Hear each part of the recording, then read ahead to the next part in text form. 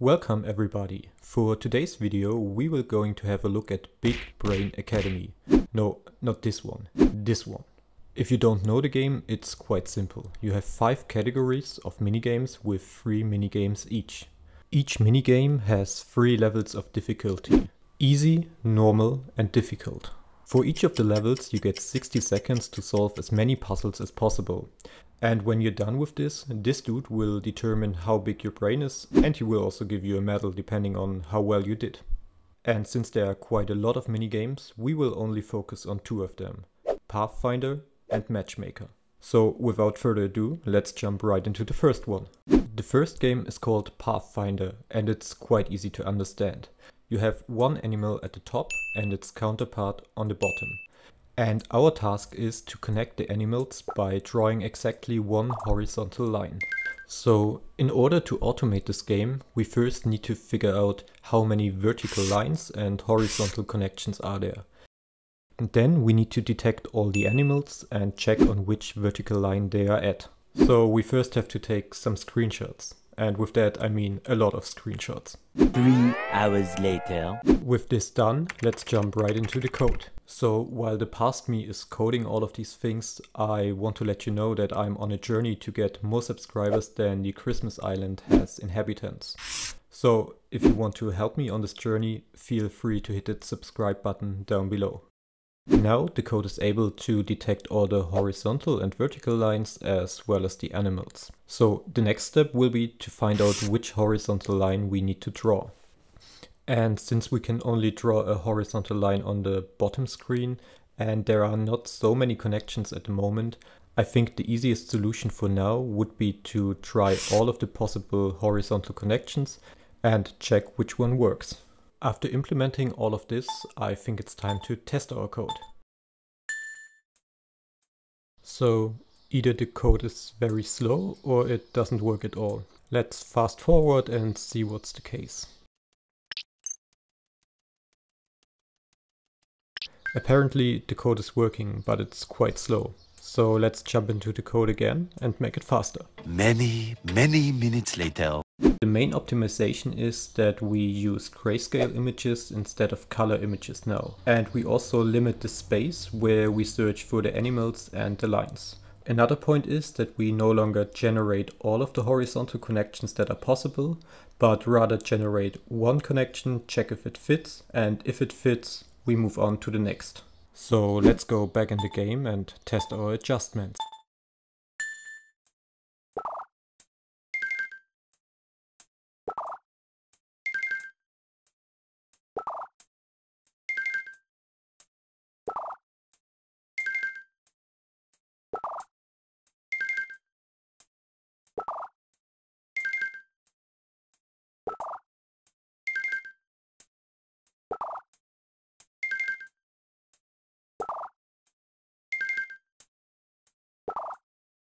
It seems like the code is working quite well on the easy mode. It can deal with one animal pair as well as with multiple animal pairs. So that's quite a success.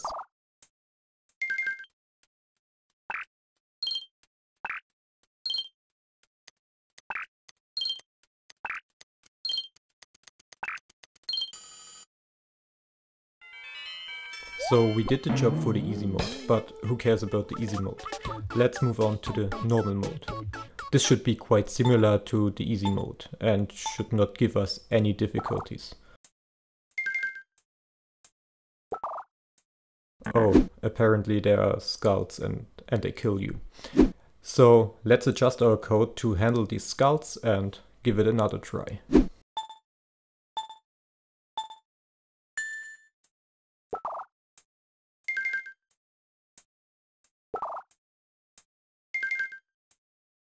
By the way, the stars in the bottom right corner indicate how difficult the level is.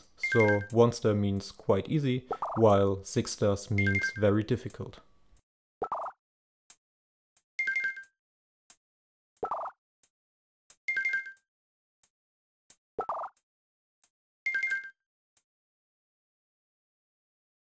So apparently the code can handle the new obstacle. So let's move on and see how big our brain will be.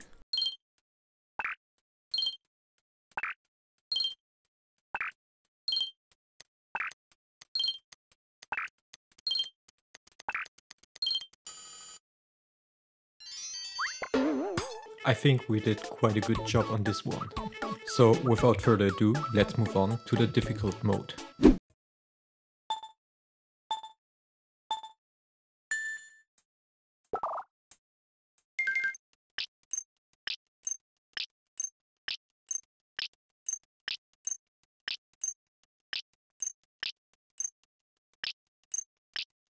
So the new thing in this mode is that there could be quite a lot of animals, which causes the horizontal lines to be shorter than before. Unfortunately, our code cannot detect the shorter horizontal lines, so we need to make some adjustments and try it again.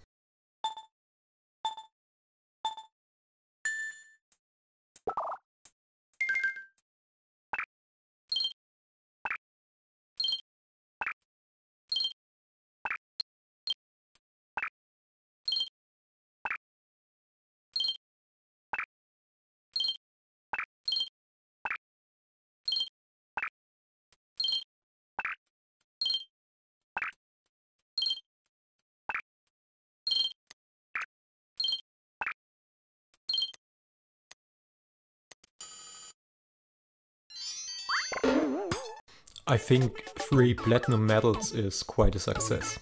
So without further ado, let's move on to the next game. This minigame is called Matchmaker and it's quite simple to understand. We get a bunch of pictures and we need to click all of them that occur multiple times. To automate this game we have multiple possibilities. The first option would be to take a screenshot of all the smaller images and check if they occur multiple times. Even though this is possible, I think it's quite inefficient and most importantly, I don't want to take so many screenshots. So we will use another approach. In this approach, I will search for some bounding boxes within a specific width and height, which will give us all of the smaller images. Afterwards, I take all of these bounding boxes, compare them to one another and find out which of them occur multiple times. Then we just need to get the coordinates of the duplicates and click them one after another. While the past me is writing this code, feel free to like the video or hit the subscribe button. But let's go back to the video. So with all of this done, let's test our code on the easy mode.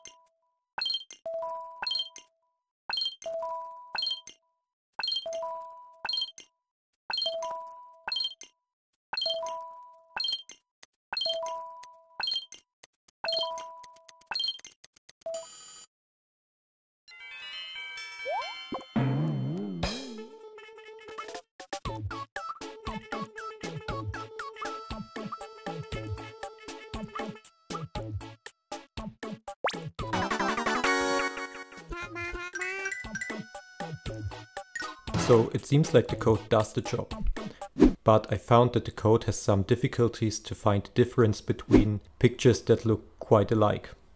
So let's make some adjustments before we go into the normal mode.